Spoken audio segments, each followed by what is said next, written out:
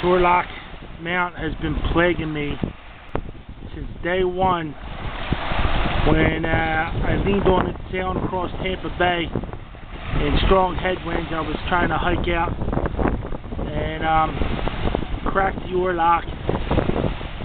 First chance I had, I just took the screws out and took the busted mount off and then screwed it back in.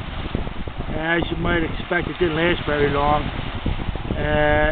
The next time I pulled over, I leveled off the remaining wood somewhat. That's when I cut my finger. I was using an X-Acto knife, or I'm sorry, a Leatherman.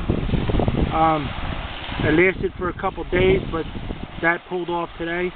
So I'm going to try and do this right. I'm going to try and get this down to flush with the rail, and I'm also going to put the side screws in, which I had not done before. So far, the best tool I got to do this is my machete, and I'm going to make sure my finger isn't downstroke of it.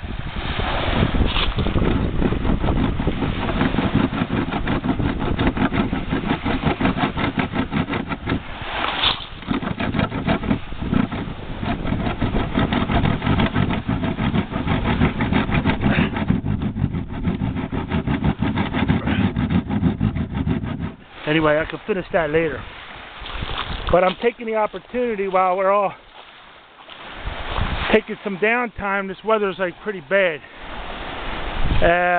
Doug, my shore contact, contacted the race manager, paddle dancer, and let her know my situation. And she said that I'm surrounded with paddle or water tribbers, probably on those beaches that you see across the water.